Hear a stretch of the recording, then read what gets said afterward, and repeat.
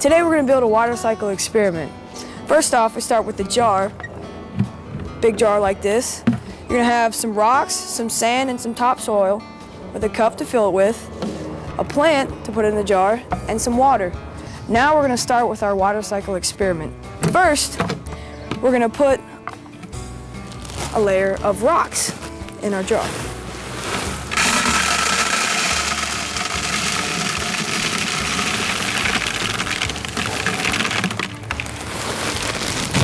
Second, after you level out your rocks, it's a layer of sand.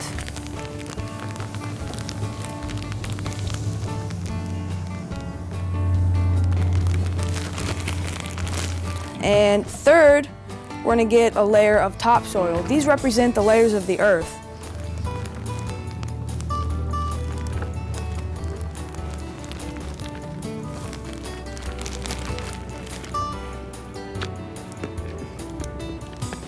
After that, you're going to take your cup of water, your half cup of water, you're going to push it all the way down into the dirt. Make sure you secured the water tightly in the ground so it doesn't fall over.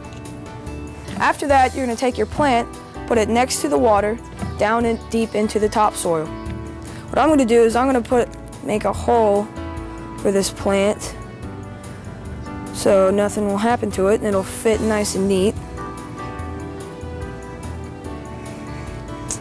Okay, now it's time to put the lid back on the jar.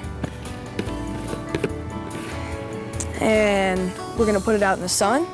I'm going to wait probably about 30 minutes. What you're going to see is condensation forming on the sides of the jar.